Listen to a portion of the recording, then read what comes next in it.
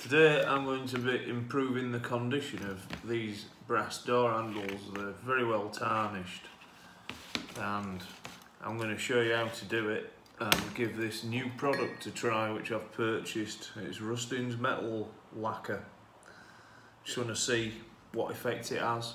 So I want to polish it, then apply lacquer to seal the shining, hopefully.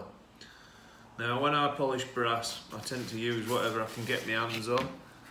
And in this case we've got some teacup metal polish. I bought this for working on cars, polishing chrome bumpers up, that kind of thing. But it does actually do a reasonable job of cleaning brass. So I've got like an old cloth here. I'll give it some motion.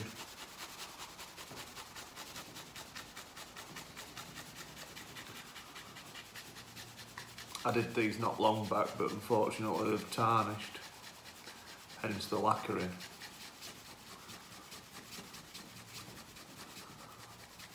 I thought, wouldn't it be great to be able to do brass and seal the shining? Make it look like new. So I've got no shortage of these door handles in the house to do. This is my first go.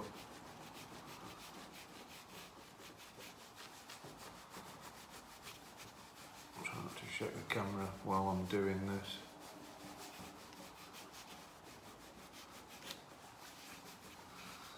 So I did it last time, I got most of the original lacquer off.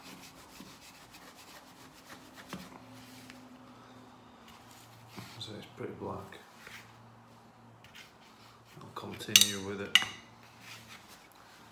Do the whole handle. It saves wasting the polish.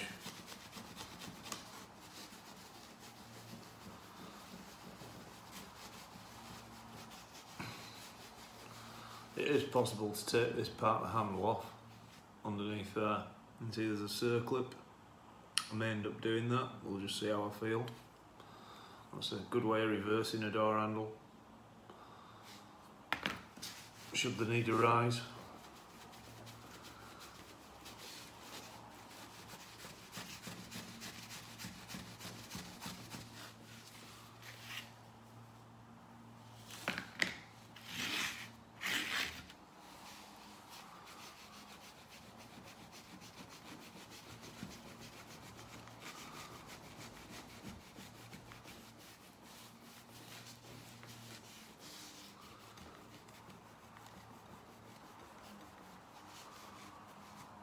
It's always a fiddly bit, the bit where the handle goes through.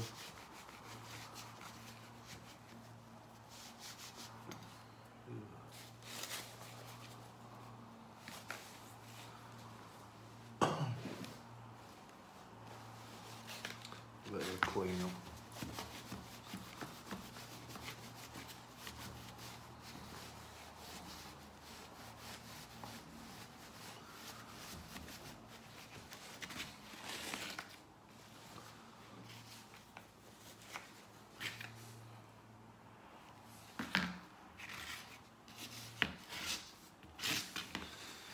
Be sure to do all the sides, they're very important.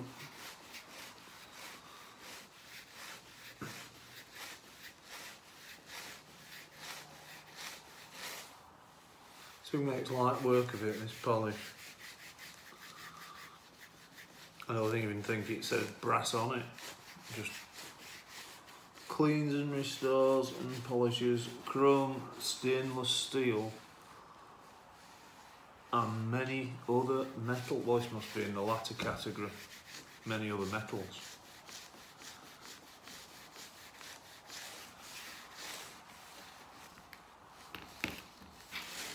You see, it's a messy job. That's why I got the card down. I could do without trying to get this horrible black oxidisation paste off the table.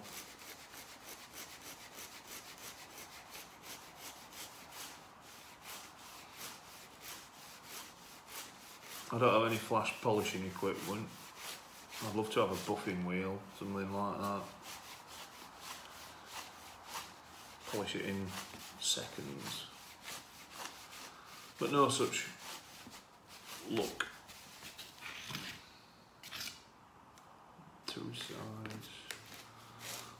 is a fiddly bit here, this round bit.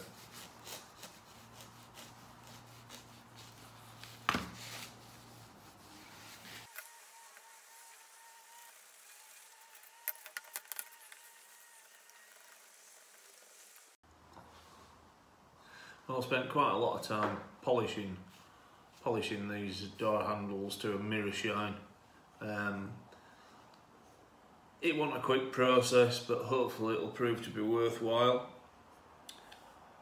Also, I've given them a washing fairy liquid, washing up liquid.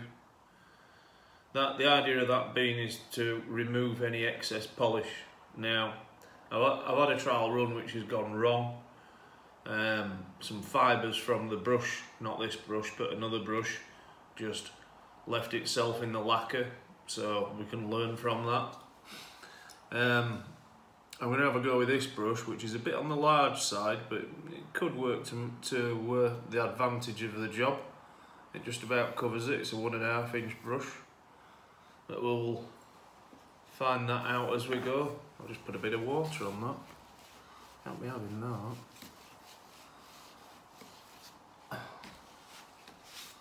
Make sure they're nice and clean, because anything will seal in. Any imperfections will all become part of the job. I'll decant a bit of this into the cap I've reserved from another job.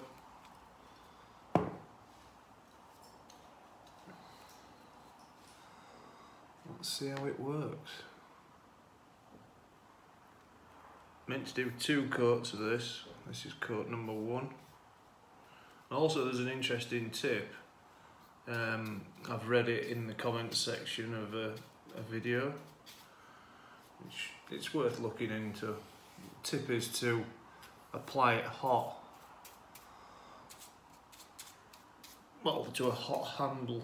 So I'm going to do this one cold, and then progress to a hot one.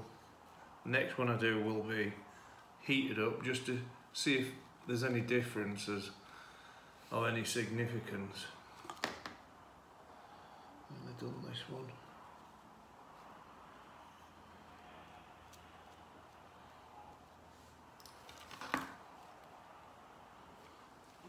I want to get even coverage, because if I leave a tiny bit it will oxidise and degenerate the appearance of the finished product. I'm always wary of that. Interesting, you can work it quite well. I've got a few brush lines that hopefully will disappear. If not, you will be informed.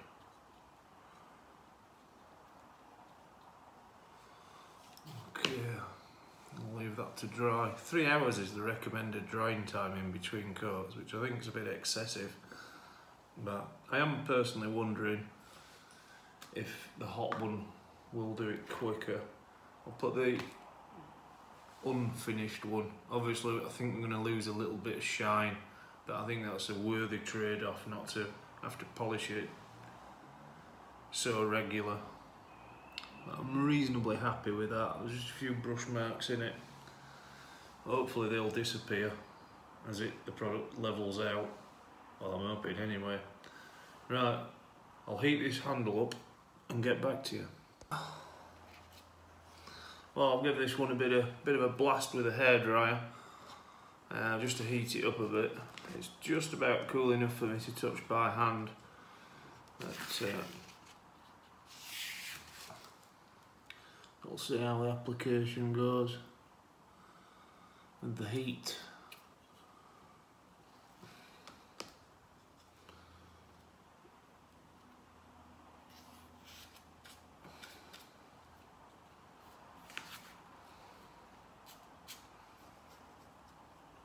I can't feel any noticeable difference.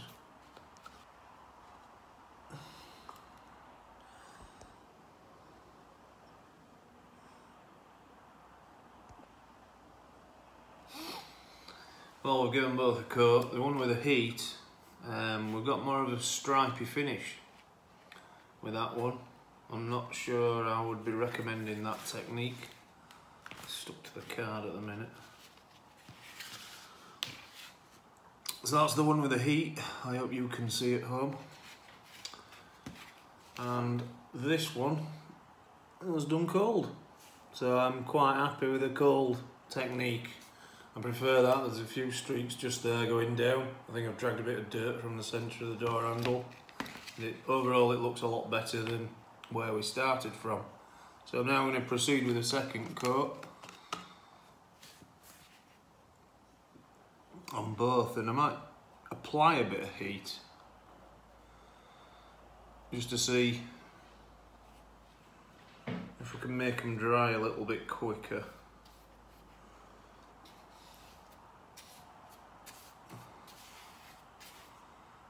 Just try and watch this because it'll dry with streaks, and if you're not careful you need like just enough on. It's tricky fiddly stuff.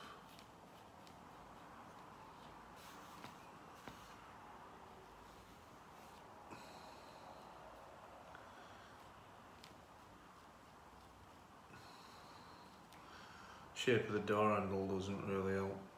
This central spindle can be a bit challenging. I don't want to give it too little. We'll see if this one will improve with an additional coat. A few streaks there, let's have a go.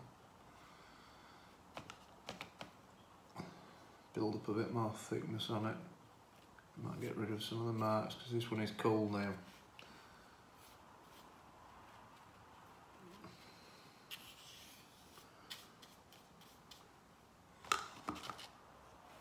I think the longer this takes to dry, the better. It gives it more chance to level off.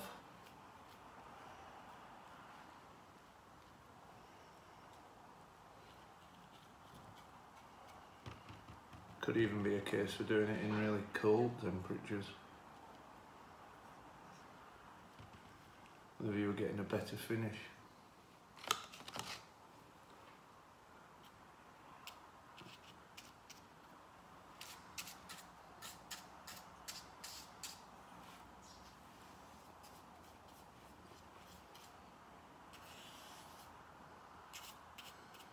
Good idea to open a window when you're using this because a bit more on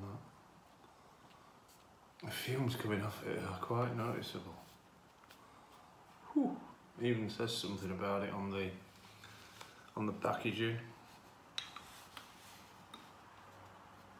Under there, I can't remember if I've done that bit. Right, thanks for watching. We're going to refit these handles when it's dry. Please like and subscribe. I might be doing some experiments with this. I think it's done a pretty good job on this one, so I think there's scope for a bit of trial and error with this product. I've got a few ideas I might want to test. I might try putting them in the freezer or something like that. Well, thanks again for watching. Don't forget to like and subscribe. Thanks, bye.